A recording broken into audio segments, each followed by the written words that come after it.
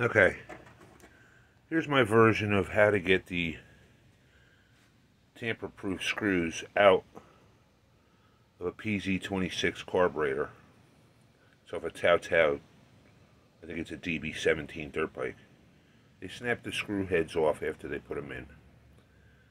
I saw a guy on YouTube with a drywall screw, and it worked, but I tried something different. I have an awl that's spring-loaded, and it does this thing, right, to set the holes. Right, so I said, let me try that. So I got the first two loose already, actually. But what I did was I went to the edge and I just started clicking it. I got a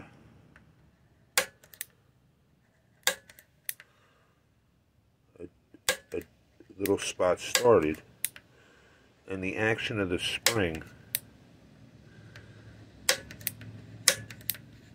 is actually unscrewing the screw at the same time.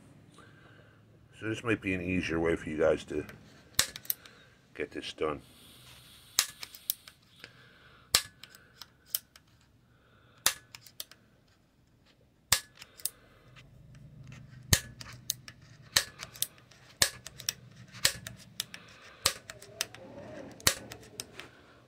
Probably should have set up the tripod for the camera. And like that, if you come around to the edge where you hit, just start another spot on the other side, and it'll be almost like a spanner.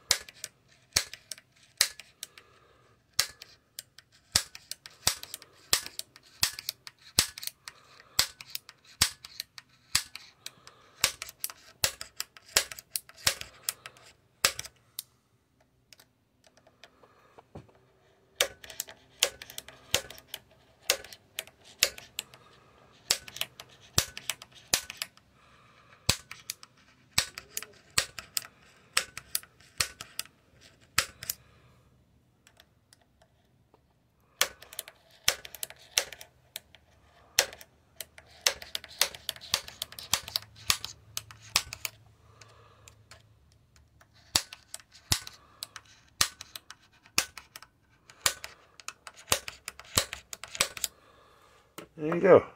Just work them out that way.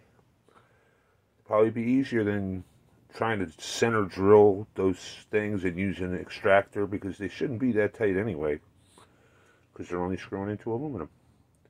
Hope this helps you guys out. Thanks.